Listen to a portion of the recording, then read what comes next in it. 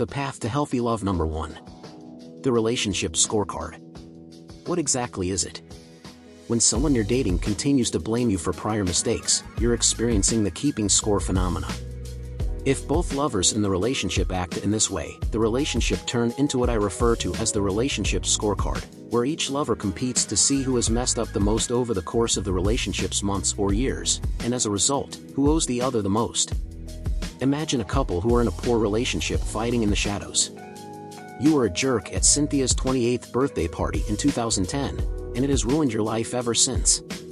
Why? Because you are constantly reminded of it every week.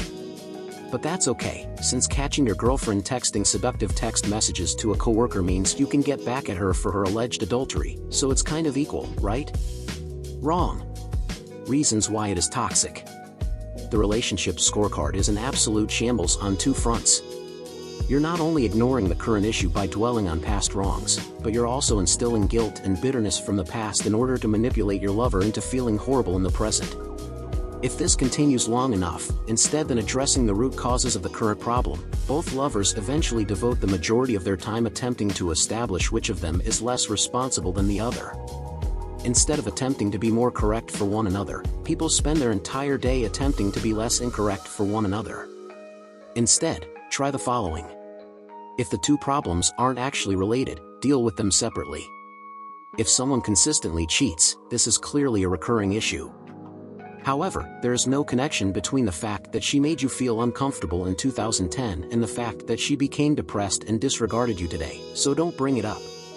It is critical to remember that when you choose to be with your lover, you are also choosing to remain with all of their previous actions and habits. If you do not accept those, you are eventually rejecting your relationship. You ought to have taken care of something a year ago if it upsets you so much at the time.